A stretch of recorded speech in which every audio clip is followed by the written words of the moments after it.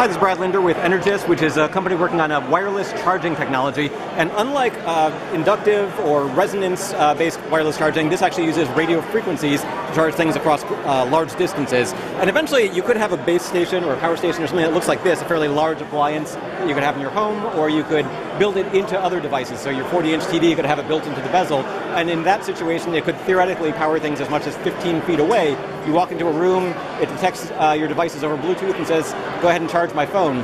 But before we see those on the market, we're more likely to see smaller devices. So I'm here with from Energous, which is a company developing the technology. You're going to license it out to third-party companies. Why don't you show me what some of these things are here? Sure. What we're showing here, this is our reference design kit and evaluation kit for what we consider and call our miniature WattUp transmitter. So this is ultimately what the size is going to be for those things. And the goal for this transmitter is to be a very low-cost, small transmitter that different wearable devices, different small electronic companies can include in the box for very low cost, so they can get rid of things like this. And the idea is that companies want to get rid of that little micro USB port because they want to make their devices fully waterproof. And what this allows them is to do just that. Something as small as this will be able to charge their device, and they can do it in a way that there's no plugs. So what we're showing here, I have an ASIC, a single ASIC, and our antennas. This is the antenna side, and some green LEDs. So as I get close to this, you'll see that it lights up because it's starting to get that energy, right? And as I get closer, it gets really bright, and it's charging. It's not charging, but it's actually powering those LEDs. And therefore, you can take other devices, such as a wearable, fitness tracker, and charge in that same manner.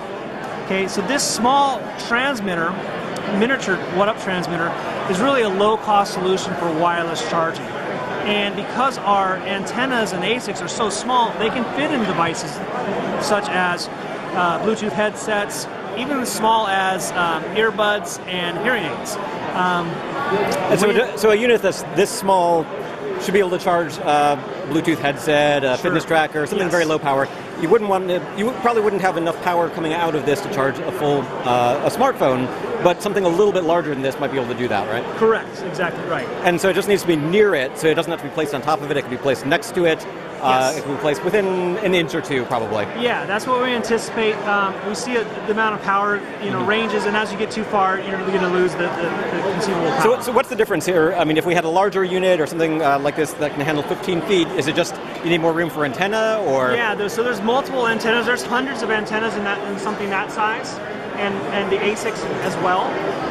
So they're almost like Lego building blocks in that the more you add to them, the more power and the further distance that we can put out. Okay. Now there is at least one downside to using this sort of method as opposed to a wired connection, which is that you lose a little bit of electricity, right? Yeah, you lose a little bit of electricity. A lot of times people will say, well, hey, is it safe for the environment? Is it, but the amount of electricity we're putting out is very small. Right now, if I was to ask you, what amount of power do you think you use to charge your smartphone at your house? What do you think the dollar amount you spend on charging your phone at your house is for the year? Yeah, it's a couple of bucks a year, right? Yeah, it's tiny. It's about $1.50 of that, right? So it's still a very, very small amount of power. And what we're seeing is the huge convenience, right? So you're going from about $1.50 to maybe $2 over the course of 365 days. Yeah, it's going to be small, right?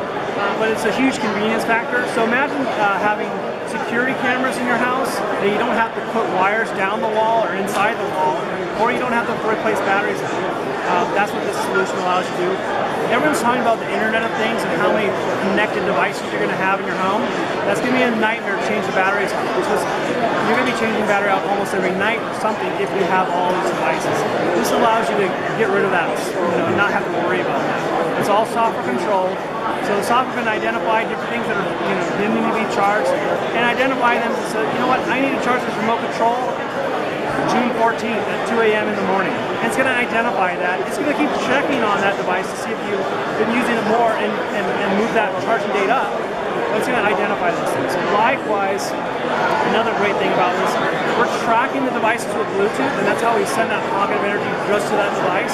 So if I lose something, let's say I put my fitness trackers in the bottom of my duffel bag that I take to the gym, and I forget it's there and I can't see it, and I lose it. I can mark in my software that I've lost it. And then when that duffel bag comes in within range of my transmitter can alert me, hey, that fitness tracker is now within range, and I'll identify, wow, it must be my duffel bag, and go find it. So some really unique things that charging is going to change over the next year or two.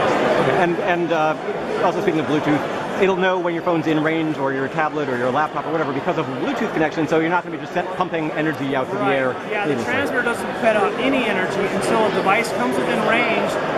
The transmitter tracks it, identifies, is it authorized on my network, just like a Wi-Fi router. Is it authorized on the network, and yes or no, and does it need power? If it needs power, it's going to send a small pocket of energy just around that device. There's really no discernible power anywhere else in the room, just concentrated at that device to charge it in a more efficient manner. Some people might think, am I basically walking through an energy field? Is it like sticking my head in a microwave? How safe is this? Right, so one of the big things, of course, we have to go through FCC approval. That's the key. And one of the unique things that we have is this tracking ability, so we're not pumping a whole room full of energy. And also the important thing is the frequency we use is 5.8 gigahertz. That's a very reflective signal. So that, unlike Wi-Fi that can go through your house, through your apartment, our signal goes about 15 foot, and that's about it. It doesn't go through your body, it doesn't go through walls very well. It's a very, very reflective signal. So that's good for health reasons as well. It's going to bounce off things. And then also, we're not putting a lot of power out. There's other things we can do as well to really identify where people are at in the room. So we have some unique technology coming out on that side. So this has been in development for a couple of years, obviously. This year we're going to start to see products? Yeah, we're going to start seeing this miniature transmitter on the market. We anticipate the very end of 2016, early 2017. And then what we consider to be the mid-size transmitter and full-size transmitter after that time frame. Okay. And so with the Mini, the transmitter will be out.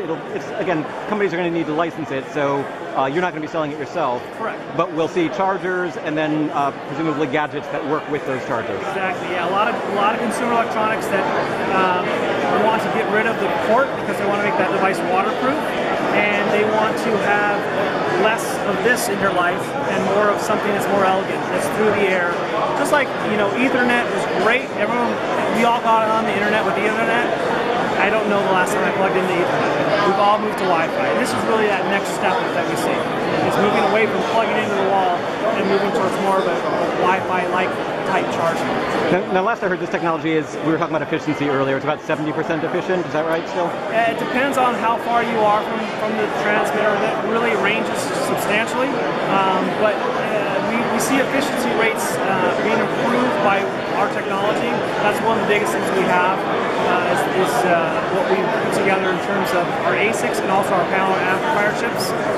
So we're working to make the solution as efficient as possible, but still provide that flexibility and mobility that the WattUp solution is. Do you foresee any changes in the efficiency level, I guess, between now and release, or is it Yes, yeah, we're always making improvements. We announced the receiver ASIC is being qualified. That's very close to qualification.